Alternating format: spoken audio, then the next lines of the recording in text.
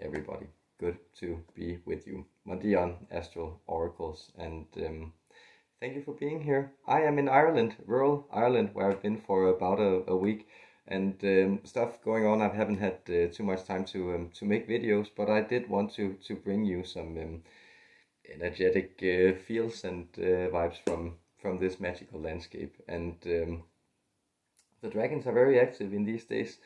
So I want to check in with Flip and the gang of the Ancient Shapeshifting Reptilians to learn something about islands and energy centers and how they are connected to the Draconic, and how we can work in these coming times and in these in this age of activation to align and work with these specific energy centers in the landscapes.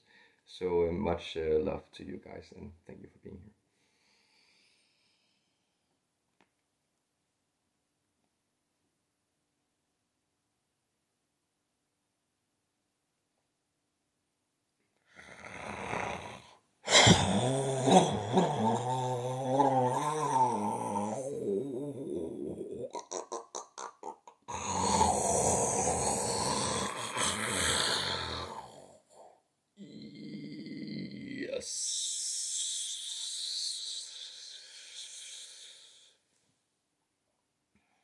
Acting and speaking as a representative of the Ancient Shapeshifting Reptilians, I flip,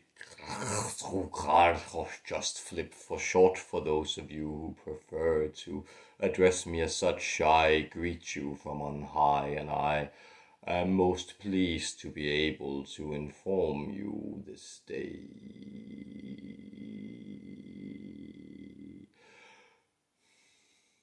Many speculations have been offered into the energy centers and portals that dot your planet, and you are aware that on the continents there are many rich confluences, energy points often surrounded to peaks and valleys, often surrounded to ley lines of different landscapes and energies connecting and being focused into certain centers.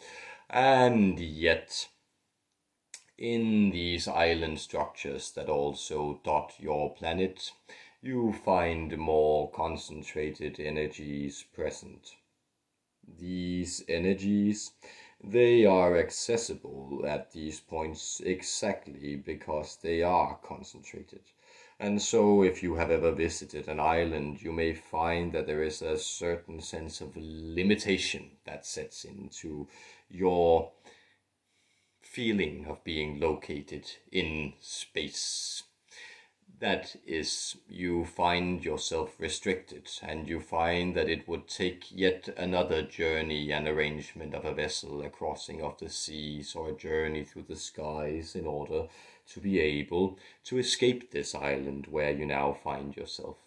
And yet this is exactly the enticing promise that this island landscape offers. And here we are more specifically addressing or translating our energies into the physical circumstances of the island you know as Ireland. And therefore, we will use this island as an example of these different concentrated energies that you will find in a landscape. Here we find ourselves approximately to the middle of the island, and here we find ourselves in some of the denser points of this geographical structure. That is, the landmass of the island itself is weighing in upon itself, and this means that the central energy is released. This is also why we are not too far from that place called the Terror that was observed by the body translating us not too long ago, and this in and of itself is tapping into the ley lines of this island landscapes and this island landscape. And here you may find within this landscape the energies of transgression are concentrated, and therefore you may also find that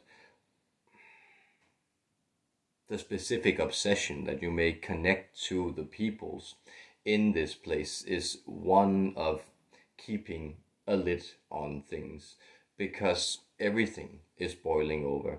There is a type of jovial playfulness, almost mean-spirited or hurtful character to the free release of energies, the way that the mocking little people, spirits, fairies, leprechauns, all those creatures that you associate with this place, that they intrude into human reality and make a mockery of human pretensions.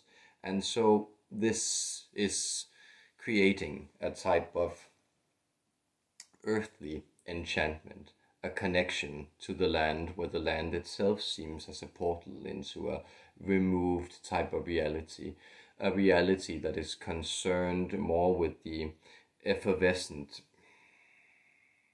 nuances of its own energetic play rather than connecting into material solidity. There is a playfulness about here. And this playfulness you can use and work with, for instance, in connecting to our energy. What so many of you have failed to appreciate is that our energy is very helpful as long as it is not approached from a strictly moral standpoint, but rather is approached in the way of wisdom, rather is approached in the way of playful engagement with reality. Indeed, we are playing with reality, playing with you and engaging with you, playing a very interesting game in this communication. All these things we would like to communicate as we return to the topic of energy centers on your planet. And so these island codes, many of you interacting with this message may feel that you have been drawn to seek out more exclusive geographical configurations. That is an element of solitude or purity in your landscape, the places you walk in daily, the places that surround you. You prefer to be in places that have a more serene quality. And this, you may sense, becomes amplified into a drive towards a greater degree of removal from the codes of construction that already inform your life, and from that point you will find yourself then informed by a creative urge to build for yourself a new reality and new landscapes. And some of you, a majority of you compared to the general population of humanity, will find that you are drawn to these very specific energy centers in order to be able to build these specific energy configurations. And so notice that there will be specific ley line activations around the planet. That is, you may find, for instance, that in the island configurations of the Azores or the Canary Islands, passing on to the islands in the Philippines, passing on again to Hawaii, and then passing on in particular to the island of, we believe it might be called Santo Domingo in the Caribbean, but this powerful North Equatorial ley line is one that will begin to activate much of the volcanic creativity of the tonic forces that reside within both the human collective and in the human collective's relationship to its planet. This is a cryptic message intentionally, as it is for you to uncover how you will work with this draconic energy. You may then find that on a place such as the Yucatan, you may find that in northern Sudan, and you may find also approximately in the area of Laos, you will see another nodal point activated. This is another equatorial draconic code.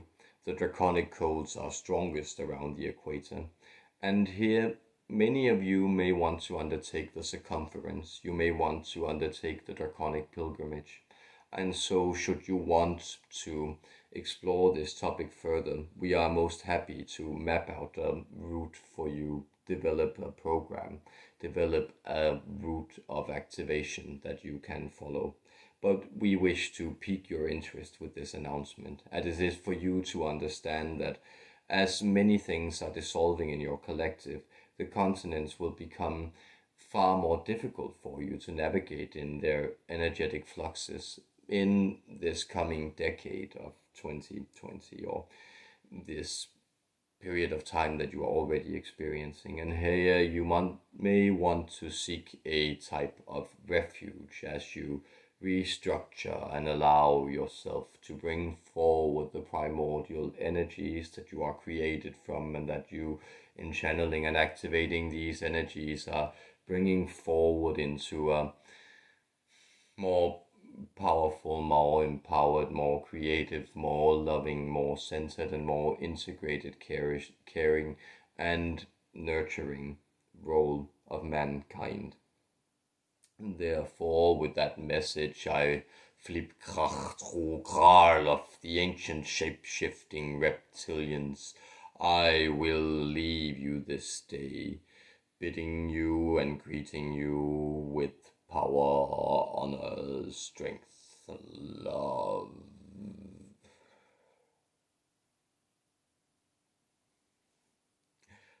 Gotta love them dragons.